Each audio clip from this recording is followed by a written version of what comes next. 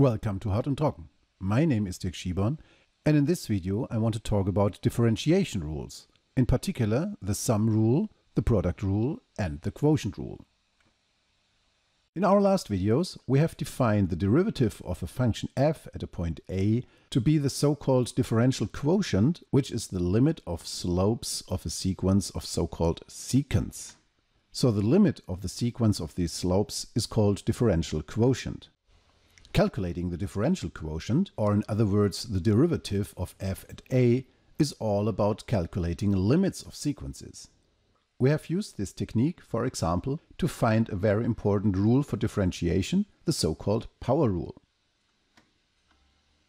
In this video, we want to use the technique of the differential quotient to find the derivative of sums, products and quotients of two given functions for which we already know the derivatives. So let's suppose we are given two differentiable functions f and g, where differentiable in this moment only means that they have a derivative. What we want to discuss in this video is, what if we build a new function, which we call capital F, which is the sum of f and g? Is there a simple way to find the derivative of capital F, provided that we already know the derivatives of f and g? And we do not only want to answer this question for f plus g, but also for f minus g, for f times g, and for f divided by g. We will call the respective rules we're going to find the sum rule, the product rule, and the quotient rule. Let us start with the sum rule. In fact, the sum rule is as simple as it can be, namely, the derivative of capital F is given as the sum of the derivative of f plus the derivative of g. Before we prove it, we want to verify the sum rule at a graphical example. Let us look at these two functions f and g. We then build a third function, which we call capital F, as the sum of f and g. We now want to understand what the derivative of capital F is at some given point a. So we fix some point a. The derivative of the function capital F at point a is given as the slope of the tangent to f at the point a. We can illustrate the tangent and its slope by drawing the slope triangle to the function capital F at the point a. For this position of a, we obtain a slope or a derivative of 0.75. Next, we do the same for f and g at the point a. So the respective derivatives at the point a are f prime of a equals 0.95 and g prime of a equals negative 0.19. Now, according to the sum rule, the derivative of capital F at a should be the sum of the derivative of f at a and the derivative of g at a. This is indeed the case. We can verify this 0.95 minus 0.19. Well, ignoring rounding errors, we get 0.75. And this relation is valid no matter which value for a we choose. So if I change the value for a, the relation will remain valid.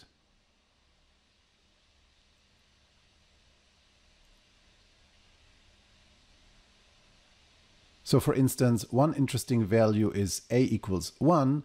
Here the derivative of g is perfectly 0, the derivative of f is 0.8, and we get the derivative of 0.8 plus 0 for the function capital F. Now we want to prove the sum rule in a formal way using the differential quotient. So we start with lim h to 0, capital F of x plus h, minus capital F of x divided by h. And we now replace capital F by f plus g. We get lim h to 0 f x plus h plus g x plus h minus f of x and now minus g of x divided by h. So the next thing is that we simply rearrange the terms in the numerator. So we get lim h to 0 fx plus h, and now I write minus f of x, and then gx plus h, and now minus g of x. And you see already what happens. Divided by h. And now I can split up the fraction by doing the following. Lim h to 0, fx plus h minus fx divided by h, plus lim h to 0 g x plus h minus g of x over h. Well, now we have two differential quotients. One for f, which is f prime of x, and the other one for g, which is g prime of x. And there we go. We have proven the sum rule.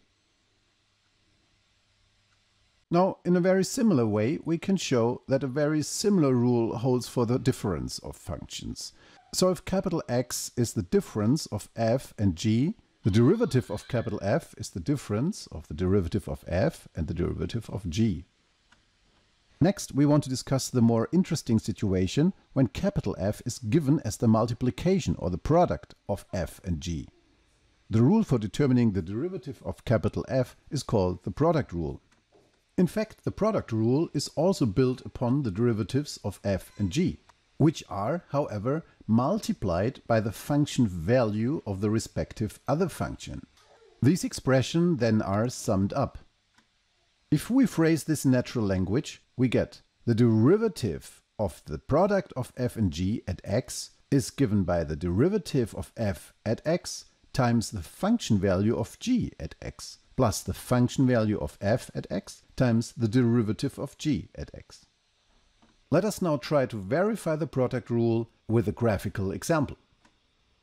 We start with these two functions f of x and g of x and build a third function, capital F of x, which is the product of f and g. It is fruitful to take some time and verify that the yellow curve really is the product of the blue and the orange curve. The starting point is to verify that the yellow curve is 0 whenever either g or f is 0. We have the situation here where g is 0, the situation here where f is 0, here g is 0, here f is 0, here g is 0.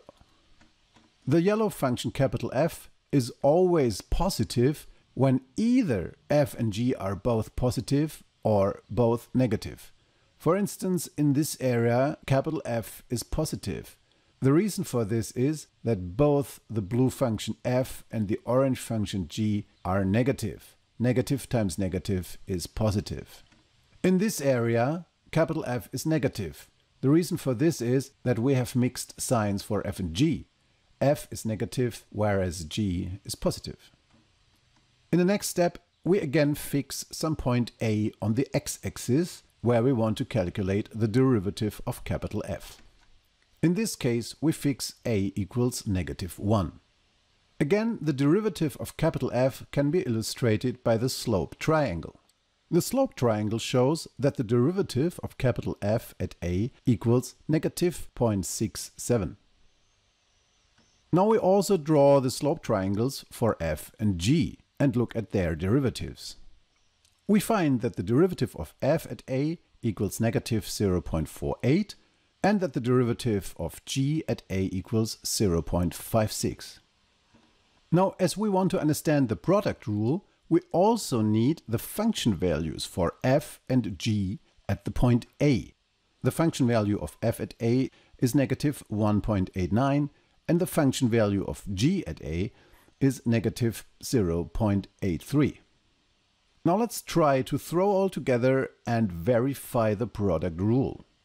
Recall the product rule has this structure, and if we replace these values by the values we have found, we indeed get the slope of capital F, which is -0.67. Watch that we have all these values found before.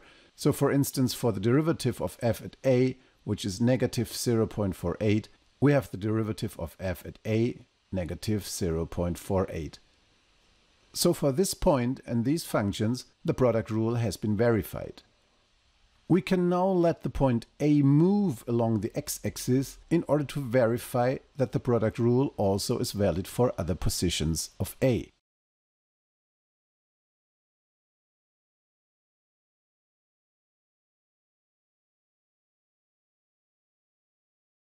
And if you, for instance, take this point where the blue function f is 0, The formula simplifies to -2 times -0.6, which is the slope of the blue curve here, which is -2, multiplied with the value of the orange curve, which is -0.6. So altogether we have positive 1.2 as the derivative of capital F, and that fits with the visual impression we have here for the yellow curve. Slope of 1.2. Let us now prove the product rule using the differential quotient. So we start with lim h to 0 fx plus h minus f of x divided by h, which is, if we replace capital F by the definition, that means the product of f and g, we get f of x plus h times g of x plus h minus f of x times g of x divided by h. Now we use a little trick to modify the numerator.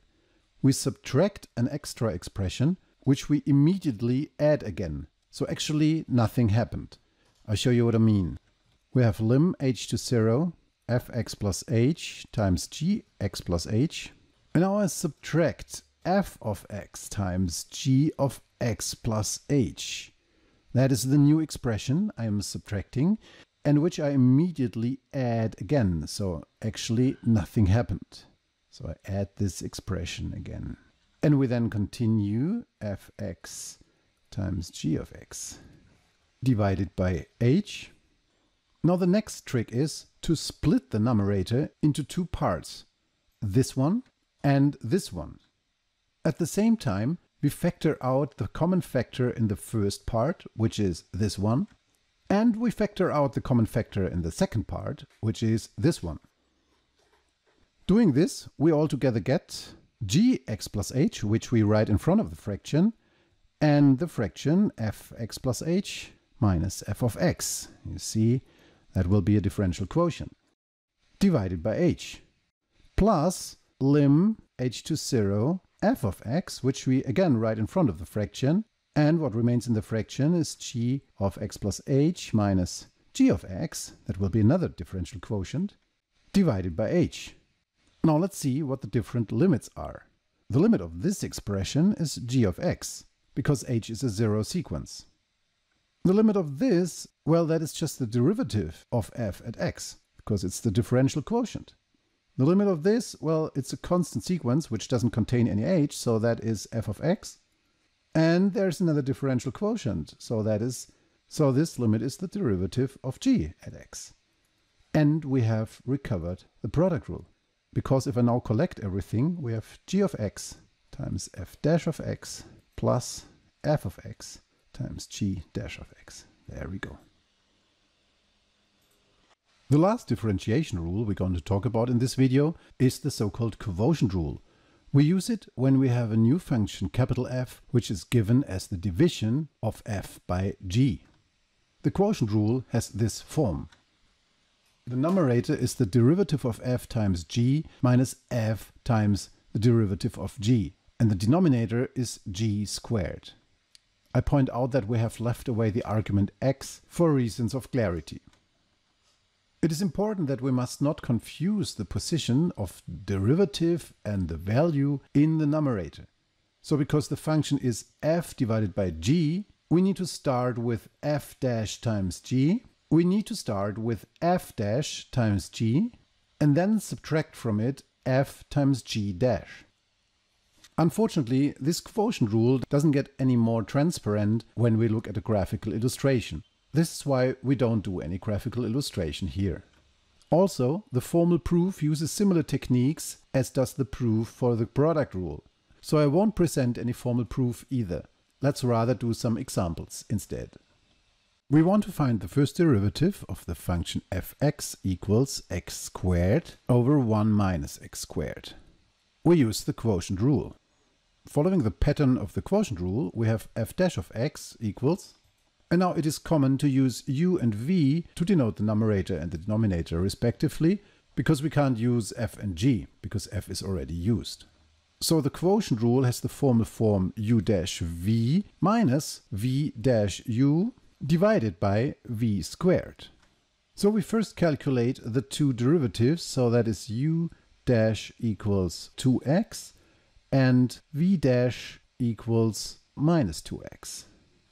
If we bring this all together, we have 2x times 1 minus x squared minus minus 2x times x squared divided by 1 minus x squared squared. We will now simplify this by expanding the brackets in the numerator. So that is 2x minus 2x to the third power plus 2x to the third power.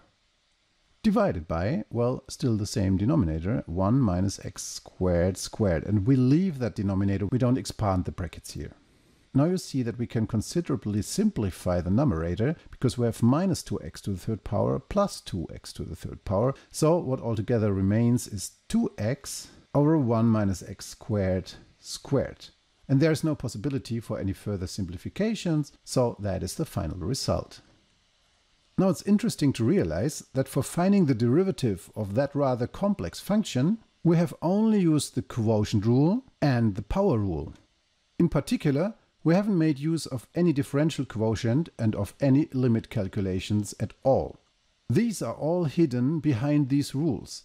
So because we have found the rules in a general way, we don't have to bother with limit calculations or differential quotients anymore. So that's it for this video. Thanks for watching and see you next time.